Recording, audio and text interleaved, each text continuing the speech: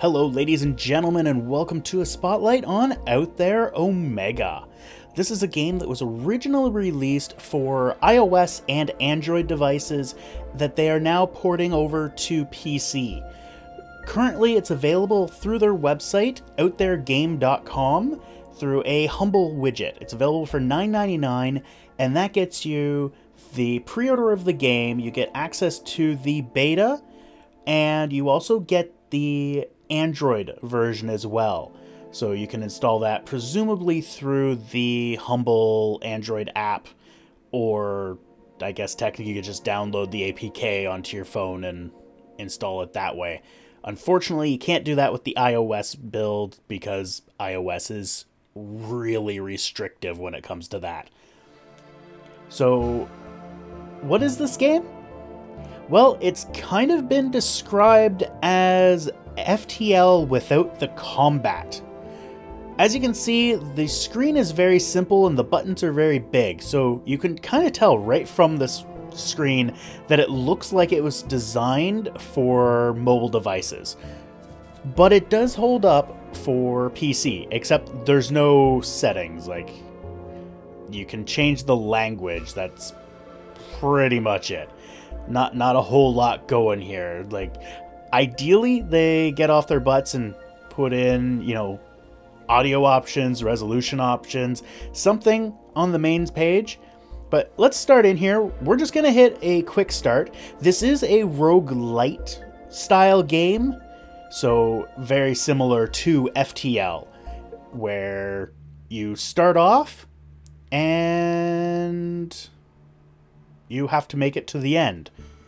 So here we are. What do we have?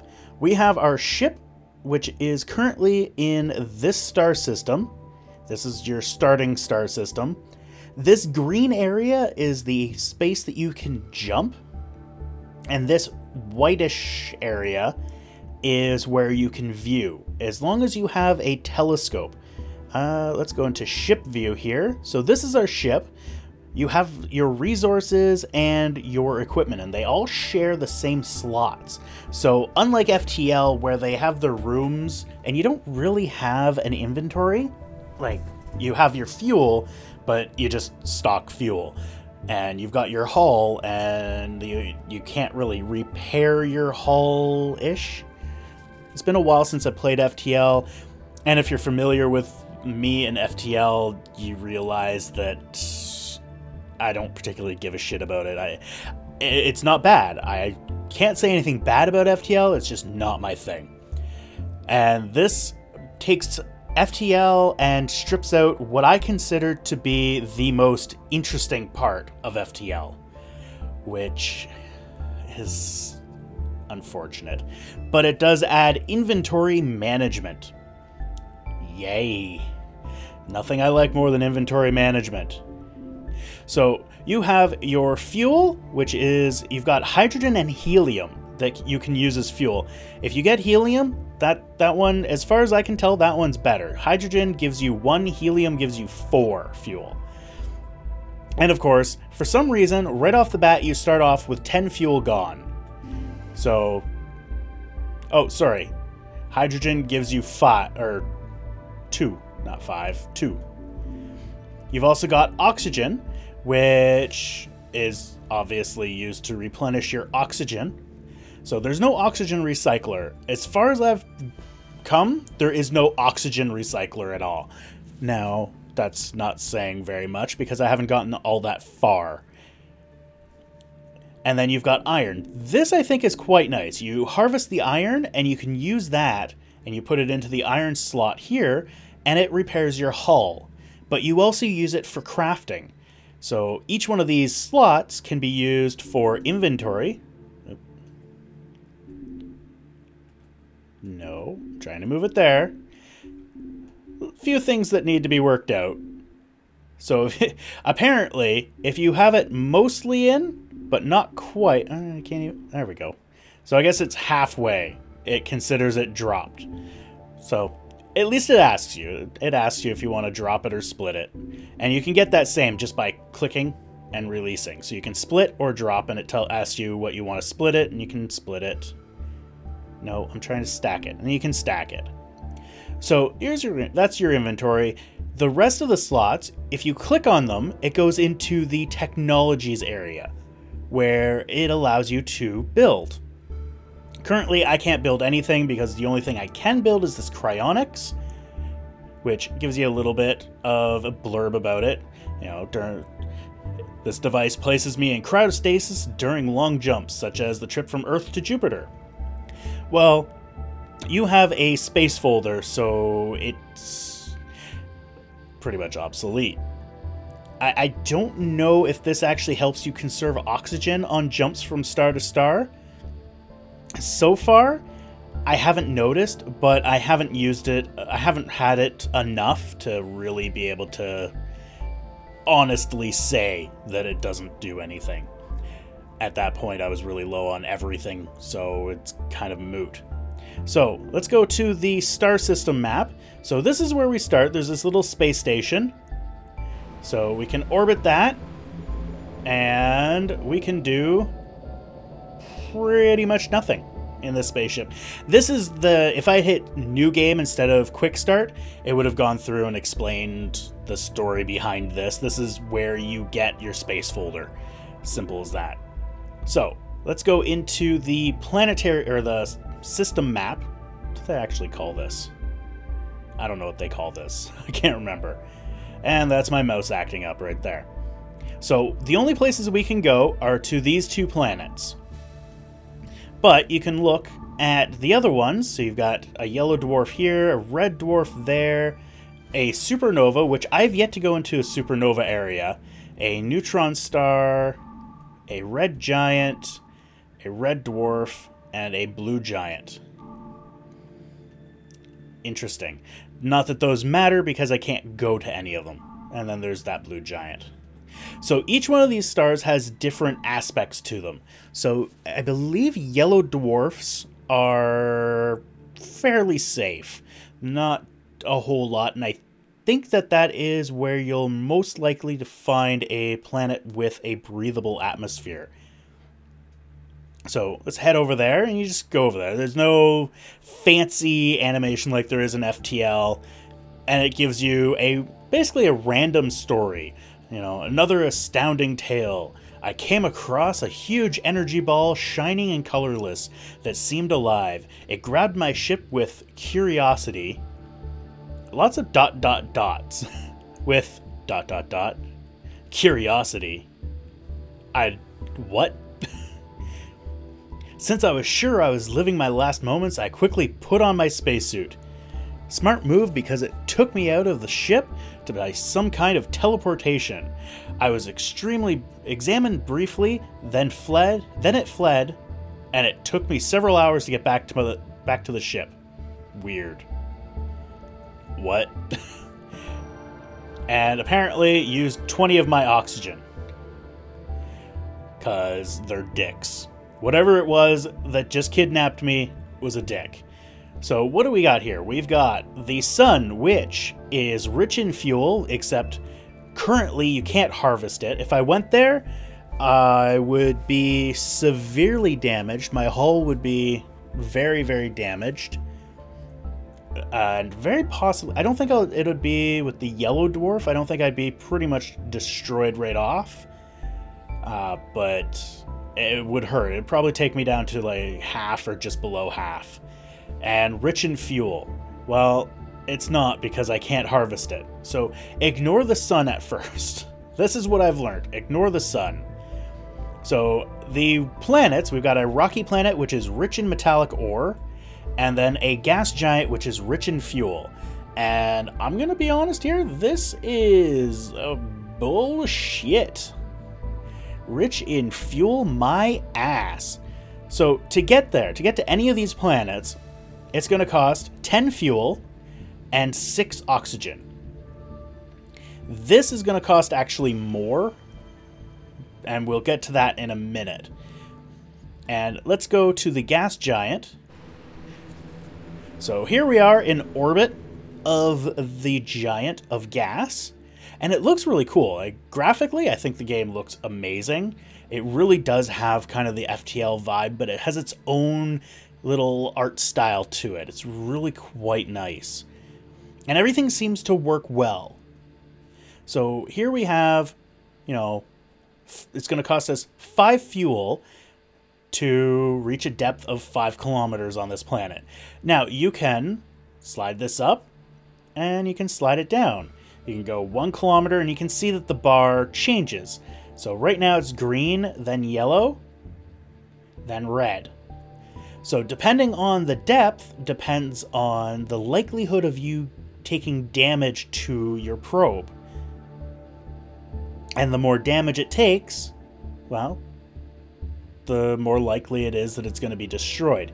There's basically 3 states: working, damaged, and gone. Just gone. So I usually stick to 5 kilometers because it's about halfway. Well, it's exactly halfway because you go up to 10. But we're going to launch the probe. And we've got 9 helium. This was actually a really good run, to be honest. Normally, I won't get that much. Like, as a general rule, I've found that I'll get maybe 10 hydrogen. It's kind of pathetic. So, we're doing good there. Now, this is where I actually like this. If I do this again, I'll get less. So you can see here I got significantly less. I still got quite a bit. So I might actually do this one more time, because I've used, this will be 15 fuel that I've used. And I got, yeah. What is this? What did I say? These were 4. So, yeah. So I still made back. If this is actually 4. I made back the amount of fuel that I've used, because I used 15. I basically made that back in the last run. So as you can see, each consecutive time you harvest the planet, you get less and less. Which is kind of cool, although doesn't really make a lot of sense in my mind. I don't know why I didn't stack those in the first place. Because it's a gas giant. It's going to have a lot of gas. I don't think we would have sucked down an entire gas giant. So, this is another thing. This is a thing that I don't like. If I drop this entire stack in here, it will use it all, even if I take it out. It will just use it all up until it's full. Not a huge fan of that. That's a thing that I don't particularly like. I'd like to be able to, if I put it in and then I want to take it out, it should stop as soon as I take it out, so that I don't have to split the stack. You know, I don't want to have to do that. I'm capable of taking it out. And that doesn't, I don't understand why that wasn't in there, because you can do that on a tablet as well, or a phone, or whatever. So let's hop back out to here, and let's go back into the system view here. And we'll head over to the rocky planet. So, still going to cost us 10 and 6. So, let's hop over here. And now we're in orbit. And this is where things get a little bit more expensive. So, we're going to hit land. And it's going to cost us 4 fuel to land. So, these are things you have to watch out for. And then you can drill. And drilling, just like collecting your fuel, drilling takes fuel. Makes sense. And again, the deeper you go, the more likely you are to take damage. Again, I like to stick to 5. Presumably, the farther in you go, the more likely you are to get more material or better material. But every time I've tried to go higher, I've been unlucky and my drill has broken or been destroyed. So I like to stick to 5. I've only had it get damaged once at 5. So what did I get? 17 silicone and 8 iron. Let's do that. Another thing I would like to see is with this, like if I put this here, it's going to stack it to 20 and put the rest over there. I wouldn't mind being able to, if I split this 10 to 10, so if I have this here and I pop it here, I wouldn't mind it auto stacking. That would be nice. This works too, but That's kind of a wish list item that I would like. So we've drilled here, so we're good. So we're going to take off. And this is where things get hairy, and I have messed this one up. So to take off, it requires 4 fuel and 6 oxygen, where it only took 4 fuel to land. So you got to be wary of that. So it took 10 to get here, took 8 fuel to land and take off, and took another 5 fuel to do the drilling. So getting metal is a lot harder. So that's not what I wanted. I wanted to come in here. So we're down to 50% oxygen. So oxygen is a 2-to-1. So that 20 turned into 40, which is fine. A little confusing because it's only oxygen you can use. Iron is, again, 2-to-1. And you can use that to repair. And let's use the helium. Despite the fact that it is a lot more, I'm going to keep the hydrogen because reasons. That's pretty much all I got. So at this point, I have silicone and iron. So I can actually go in and create my cryonics. But first, because I actually want to take a look at this. So let's pick this planet here. This is going to take 6 oxygen and 17 fuel. So if I go back into here, and let's create our cryonics. Now we have our cryonics. So logically, if the cryonics is actually working, this should take less oxygen. But it's not. It's still going to take 17 fuel, 6 oxygen. And that's a red dwarf. Let's go to the red dwarf because reasons. So let's head over here. So the devices here are constantly submitted to cosmic rays. Metals vaporize and fill the air with strange smells. A nice change from the constant smell of sweat. Sweet?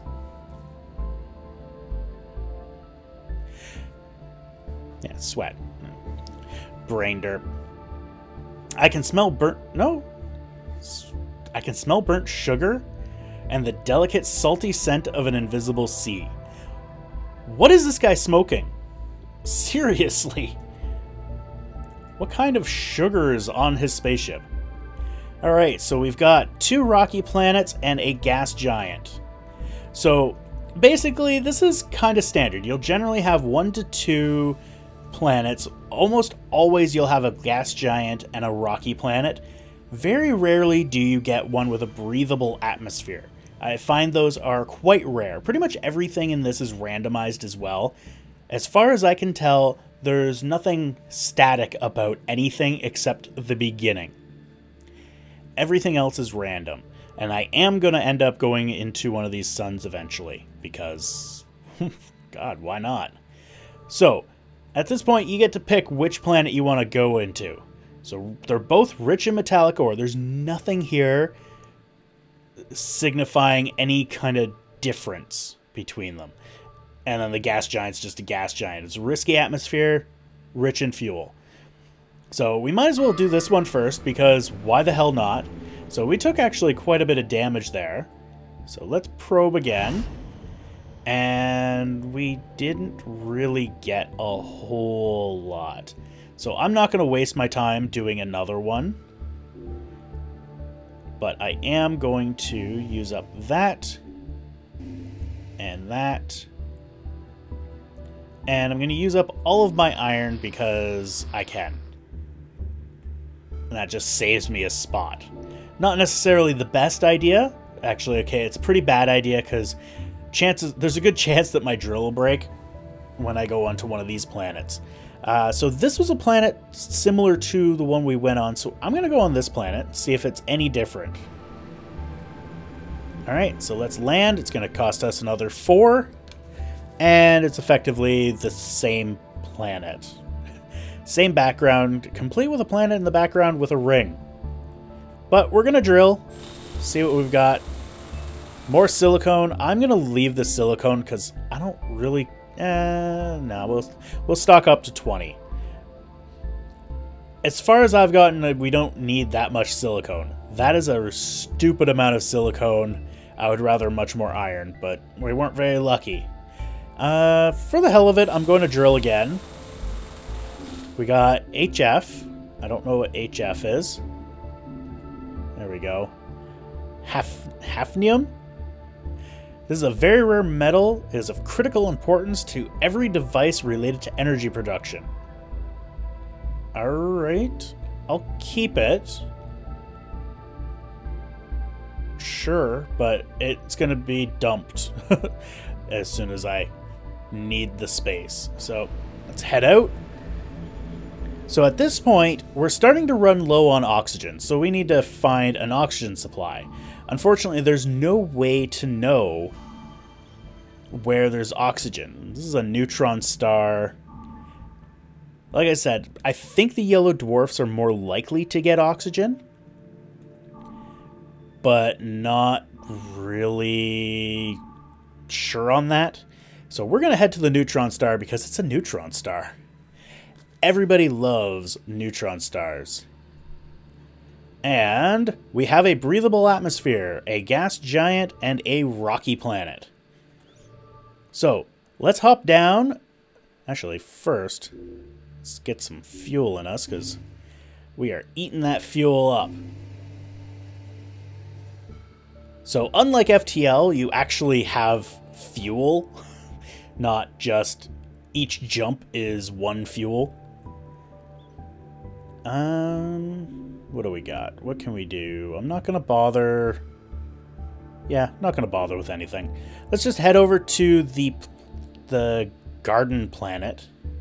Actually, now let's do this guy first. That way we use up some of our oxygen. So not bad, not great. And let's go back here. So effectively, I'm trying to use as much oxygen as I can, because once we go down, you'll understand why once we go down. Grab that. I'm not going to make it far enough to use that. So let's drill again. Get some more iron. Iron is something that you need. Iron and fuel. Let's take off. I am kind of wasting fuel, but I also at this point don't particularly care. So what we're going to do, fuel is running low, so let's hop that in there. And for the fun of it, we'll just repair ourselves a little bit. So let's land on the gas planet and watch our oxygen when we do. So we're going to land. It's going to take 4 fuel and 10 hull damage. Wow. I don't remember actually seeing that, but probably because I didn't pay attention. So we took damage, and as you can see, our oxygen tanks have been 100% refilled. Now, when you're on these planets, you can encounter life. And they say something, but you don't understand. So you got this garbage, and you can either approve or disapprove. I'm going to disapprove. And the alien doesn't want to talk to me anymore. And I have learnt a new word. Whatever is want. From what I can gather, every one of the species on all the planets, except for you, speak the same language, which is kind of weird. So again, on this, you can drill. So we're going to drill. And what do we get? We got, I believe this is just carbon. Yeah, carbon. I don't know what that's used for. We got 5 whole oxygen. Yeah. And 4 gold, which I'm going to leave because I've never seen a use for it. Probably because I haven't gotten far enough, but I'm not going to waste my hull space on something I don't have a use for. Except for apparently that one thing. And then again, this is going to take 6 oxygen to go up and 4 fuel. So already we're using our oxygen. So that is basically what the oxygen that we gathered. Kind of pathetic. I don't know why we couldn't scoop up the oxygen. I'm assuming that that's an upgrade that you get later on as you get more technology. That's an assumption because I don't have anything here. And I'm not sure how this is going to go. Like this, the way this is laid out, it almost seems like that's it. That's all you're going to get. Because there's not a whole lot of space that they can put things. Although technically they can put a scroll bar on. And there's enough room here. But I don't know. I've never gotten any new technology. So let's hop out here and see what else we've got. Red giant we've been to. Let's go into a supernova. This could end us right here, but that's fine. Ah, what a beautiful planet. Savanna grasses. Yeah. Drop some iron. What? The creature grasps my ship and effortlessly lifts it up. Holy crap. It snaps off the nose of my ship like it was peeling a giant banana. It starts chewing on it. Okay. That's not good. We're going to take off and leave. While this horrible monster peels my ship like fruit, I try to reach the controls with great effort and manage to do it and start the engines. And I took 25 damage and lost 5 fuel. It's not bad for, you know, something peeling my ship. Not to mention, this doesn't look like a supernova. You know, I guess the swirling of gases. So what do we got here? We've got a garden planet, rocky, gas giant. Well, let's repair our hull. Give us some stuff. We'll just use up what we've got. And let's go and see if we can do something on this planet. Thank you for telling me. Every time you get on the planet, it tells you that it's refilled your oxygen supply. It's encountered life. Wow, that's an interesting creature. Let's approve. Alien doesn't want to talk to you anymore. I have no idea. I have never gotten anything other than that, whether I approve or disapprove. If you're familiar with anything else that I do that's random, I usually pick the wrong one. So, yeah, there we go. Let's do a quick drill. Get some oxygen. I don't know how you get oxygen with a drill, but sure. Whatever. And actually want to go here. Let's get some fuel. Nice. Barely worth it, but let's just crank this. We're gonna see if I can do this at 10. Oh no, a sudden pressure surge destroys my probe. I was quite shaken as well. I have to rebuild it. And equipment needs repairing is oxygen probe. Or not oxygen probe. So it didn't actually destroy it. So I need 2 iron in order to repair this. So in order to repair it, I need to go to this planet. Let's pop this stuff in there. And we're going to land. We're going to drill. And just for the hell of it, we're going to drill. And rock layers, harder rock, broke my drill. Digging this deep can be hazardous. Some equipment has been destroyed. So in this case, my drill has been destroyed and I gained 1 iron. But I got a butt ton of resources. I don't know what these are. Thorium. Okay. And tungsten. Cool. You would expect tungsten to be needed a bit more. So at this point, we're going to take off. Our hull is almost gone. Our fuel is pretty well depleted. But we have some iron. So let's repair this guy, because why not? So that's all there is to it. You just click on it, click repair. You can also dismantle things. So in the case of the cryonics, if I dismantle it, I'll get 1 silicone. Whereas if I built it, where is it? You use 1 silicone and 3 iron. And the drill is 4. So we're going to create the drill again, because now we got a full house. And there are other ships. I should specify there are other ships that you can acquire. Like I acquired one that had like a plus sign inventory setup, which had less inventory than this, but it had a shield generator. I think it was a shield generator. Or better, like a stronger hull. Something that reduced its damage, which was quite nice. Like if we go back to the ship, the power, ecosystem, and resistance, each one of those was actually higher, was actually larger, but it had less storage space, if I'm remembering it correctly. So at this point, what I'm going to do is I'm going to use up the rest of my iron to repair my ship,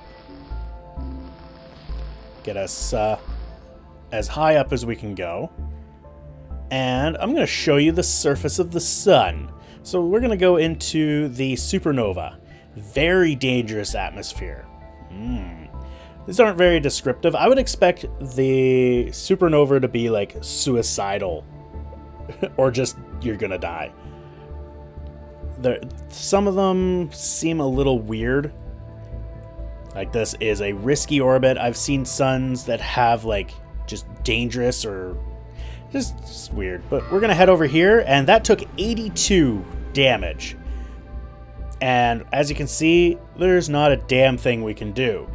We can't send our probe down to get any kind of fuel from it, even though it's very rich in fuel because, you know, it's a sun.